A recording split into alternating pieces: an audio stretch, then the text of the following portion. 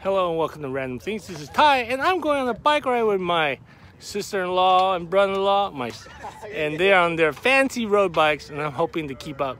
Thinking a 40-mile ride with my Jupiter Defiant, so we'll see how it does. Let's get going. Hanging with the roadies. I think I need to stop filming so I can draft a little bit, because I'm not really sure if this is how the battery's gonna last for 40 miles, but so far my legs are holding up, so still on PAS1. We'll see how it goes. This is one advantage of having a 55-pound bike. You can go 20 miles an hour downhill without any batteries and keeping up with the roadies. Now, if they really wanted to book, though, I don't know if I'm going to keep up without actually engaging the motor. Right now, I'm really engaging the motor and doing okay, keeping up with it. On the climb. Oh, I know I'm cheating, but it feels good. Just finished the climb, and now we're going downhill, so here's a little time lapse of that segment of the ride.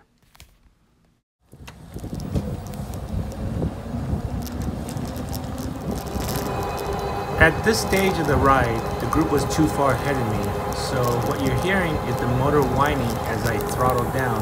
And I'm going about 25 miles an hour to catch up to the group. Whee!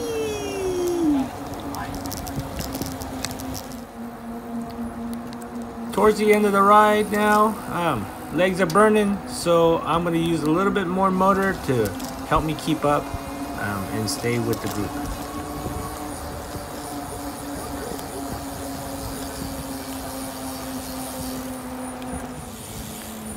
Now we're reaching the final stage of the ride. I feel like this is like the Champs-Elysees stage of the Tour de France, although this is not the Champs-Elysees, but boy, that was pretty fun.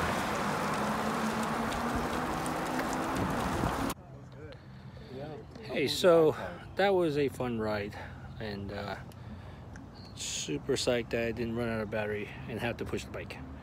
Finished the ride. It was 27 miles, and looks like I still got about 40 to 60% battery left. It's hard to tell. This is not super accurate, but I definitely still have quite a bit of juice left.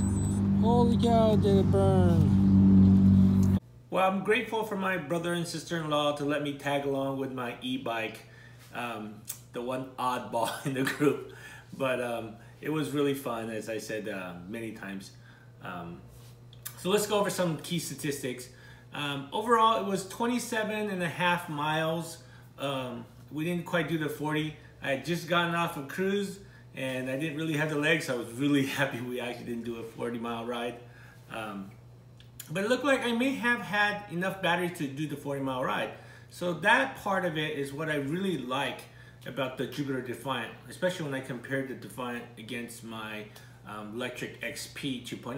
Now, don't get me wrong, I love the electric XP, but the one thing that I don't like about it is the battery range. And for some reason, the Jupiter just has a lot better range than the XP. So that's the biggest difference I find in terms of the Jupiter Defiant and the electric XP. More back to this ride.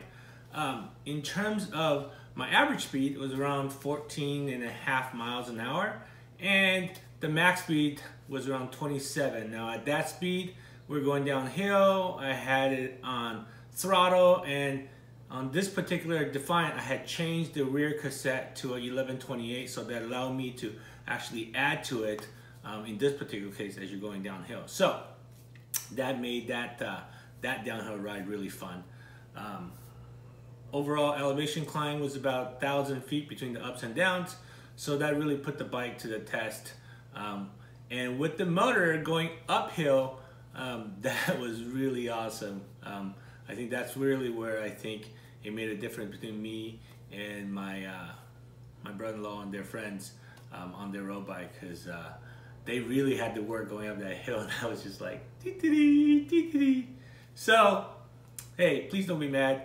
I'm not as strong as you are with the roadies, but the e-bike definitely lets me go out on the road and hang out with the roadies with these fancy bikes. So with that, I hope you found the video helpful and fun. If you did, please hit the like and share button. And if you're not a subscriber, please subscribe. That would really help me out. And as always, thank you for watching, and I'll see you on the next video.